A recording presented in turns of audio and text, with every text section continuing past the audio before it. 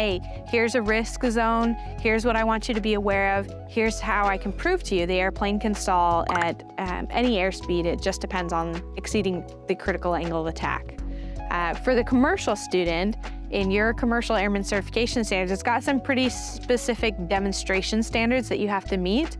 So you're going to perform it at 45 degrees bank. You need to recover promptly at the first indication of an impending stall. It even lists out some examples. It says buffet, a stall horn, a stall indication of any type. And it also says that you're gonna perform this maneuver to be able to recover no lower than 3,000 feet AGL. So you wanna be really careful with the starting altitude. That's a pretty common misstep for new commercial students, is that we'll perform it at the same altitude we were doing other maneuvers at, and it's not high enough.